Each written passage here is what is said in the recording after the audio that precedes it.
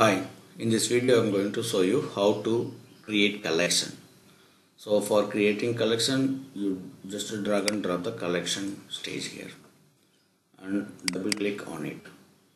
We have to give a suitable name for our collection. What is collection? A group of related items is called collection. Okay, student info. This is my collection name.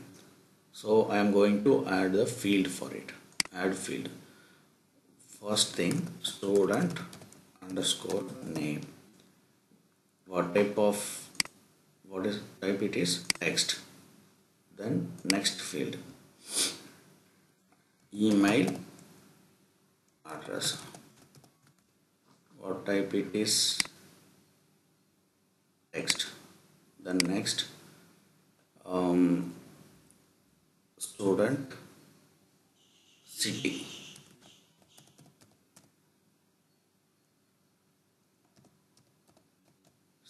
City also text type.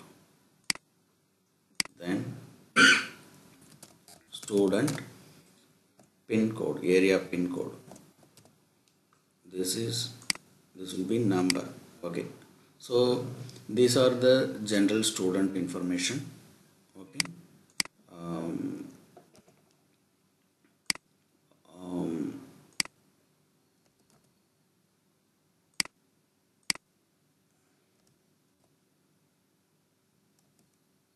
pin. Now we just created the skeleton. What we have to do? We have to give some values. So I'm going to add a row. Student name, for example, Ram. Email address, ram@gmail.com. Then city, Chennai. Pin number 60023. Something. If you want to add another student, then give again add a row. Okay.